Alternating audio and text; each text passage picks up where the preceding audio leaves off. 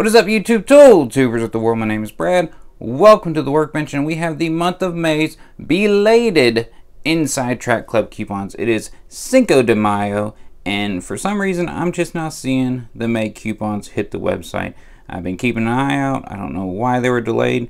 Other people seem to have got them on time. Not me. So let's just get right on into these. As you know, I moved through these coupons rather quickly. I cannot comment on every single tool or coupon there is. If you see one you want, pause the video, take a screenshot. You can use it in the store. If you're a member, that is. If you're not, you can still try to use these coupons in the store. It's just totally up to the cashier whether she notices if your Inside Track Club membership is up to date or not. The computer system won't catch it, so you can sometimes get one to slide through. And we do have one of their Admiral saw blades. This is a 12-inch 60-tooth. Now, I haven't used the 12-inch, but I've used the 10-inch Admiral blades just because I was curious about them, and I was not impressed. One thing I don't think you can cheap out on is saw blades, any kind of cutting instrument. Just go ahead, spend the money, get you a Diablo or some equivalent to that, or better, and you'll be much, much happier. It's definitely worth the extra cost, and that's a very cheap person telling you that right now. We have the portable pocket hole jig. Now, I've heard good things about this jig, but one thing I don't like is at $54.99. You'll get a better deal if you just use a normal 20% off coupon. That would get your price down to around $51. So you gotta watch Harbor Freight with things like that. They oftentimes will sneak in coupons that are not as good a savings as if you just use one of their 20% off coupons, if it's not on an excluded item, of course. And that Drill Master brand is definitely not an excluded brand. So that's also why every month, mid-month, I make my best coupons of Harbor Freight videos, where I show you only items that will save you 30% or more. We kind of cut through all this coupon nonsense, or at least I try to, for you guys. That way you can see which coupons are truly good savings, which ones to wait on. I also have a section in there that shows you coupons for excluded items. They may not save you 30%, but they're excluded from the 20% off coupon. So really anything you get for an item like that is going to be a pretty good deal. And I did forget to mention that all of these coupons for April and May, even though they may have an expiration date for April or May, are good till June 30th. Due to the current situation going on, Eric Schmidt put out a statement saying that all these coupons are good till June 30th. That way nobody has to rush out to the stores to get what they want. Like that 7-piece hook and pick set right there, the black handle ones. I really like that set, and it's almost a 50% off coupon. The larger hooks and picks really come in handy once you get them in your shop. You'll be surprised how often you're reaching for them. You got the 3-piece stubby ratchet set. Now these are flex head. I've seen a lot of people use them. I've picked them up in the store, and even though I do like Harbor Freight ratchets, these just don't feel like the same quality to me. So I've always shied away from them. So if you have experience with those ratchets there, let some people know in the comments. Let me know if they're worth picking up. Also, you got a 12-inch disc sander just running off the screen now for $150. Seems like an okay deal, but a disc sander is an incredibly easy tool to make. You get you a threaded arbor adapter, slap you on a disc. I've made them in seconds. They're really, really simple, and you can salvage electric motors from almost everything. I mean, if you really look around, you'd be surprised how much stuff runs with a simple electric motor in our society today. They're everywhere. You just got to know how to salvage them. And if you don't know anything about induction motors or the variety of electric motors out there, get on YouTube. There's plenty of people out there that will teach you everything you need to know. These little electrical terminal connection kits, I love having those kits in my shop. They're not the most high quality terminals, but to have them in your shop when you need them is a lifesaver. You got the little 4-pound dead blow hammer there. The dead blow hammer made my list for one of my top 5 favorite hand tools from Harbor Freight, which, if you don't know, I'm still in the middle of putting out a series of videos that go through my top 5 favorite hand tools, power tools, shop supplies, and will culminate in my worst tools I've ever bought from Harbor Freight. So currently right now the power tool and hand tool videos are both out, but I'm still working on the shop supplies and the worst tool videos. Those will be out as they come out. Every Tuesday, new video will come out, right?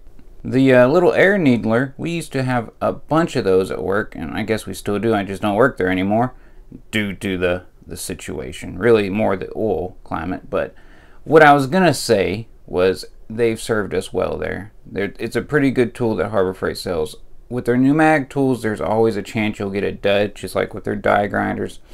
It'll either last you 10 minutes or 10 years is what I say. So if you get a bad one, don't be afraid to take it back. It's a little bit of a pain in the ass, but once you get that good one, it will serve you well.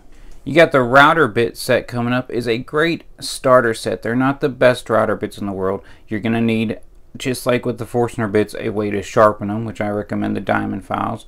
Now, I have a full review of the black set, in that review I compared the black set to the blue set to show you which one might suit your needs better. I went with the black colored set.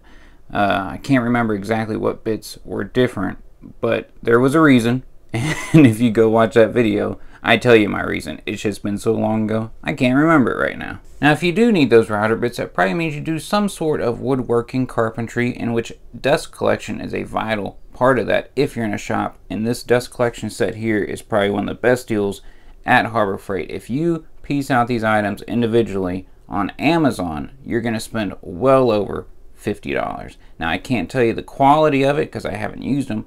I just know from piecing together my own dust collection system from Amazon, I've spent well over 50 bucks. But the problem I kept running into was every Harbor Freight I had near me didn't carry that dust collection set. So I don't know why. I've asked about it. Some stores didn't even know about it. So just beware that this is an item that not all stores may carry.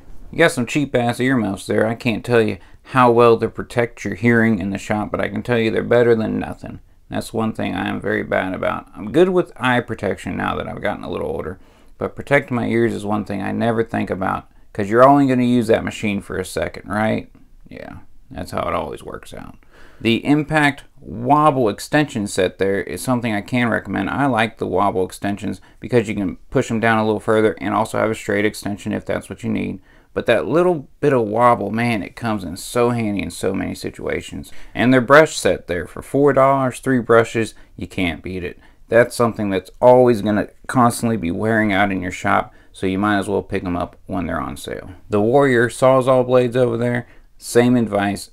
Don't bother with them. Spend the money on blades. It makes the job so much easier. And there is that portable abrasive sandblaster again.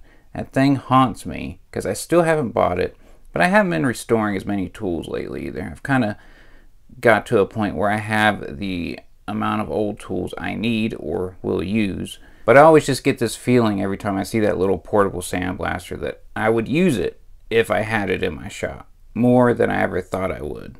By the way, they just had the Pittsburgh 12-inch crescent wrench on sale for $5 up there. I'm curious if anybody has used the new Doyle crescent wrenches, if they're any good, if they're worth the extra cost. I probably won't end up buying them. I've got plenty of crescent wrenches and some good quality ones at that, so I don't really have a need for it, but I am very curious how the new Doyle line has been working out for people. The clothesline there is something I always keep in my shop, and these lifting slings is something I want to pick up for $7.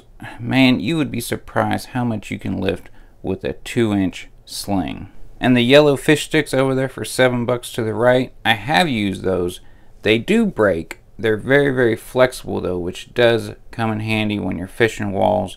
So even though they break, they're a little bit more handy than the better Klein sets that are real stiff all the time. So I'd say it's really best to have both, and for $7, it's not going to break the bank.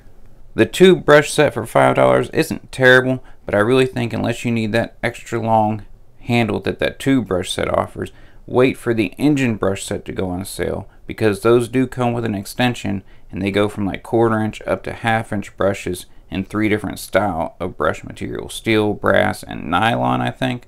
I'm very happy with my set. It usually runs like 50% off when it does go on sale. And that's going to bring us to the end, folks. I appreciate y'all sticking around to the end. I hope you found some coupons that will help you this month, or maybe in June when you finally get there, when we all get released back into the wild.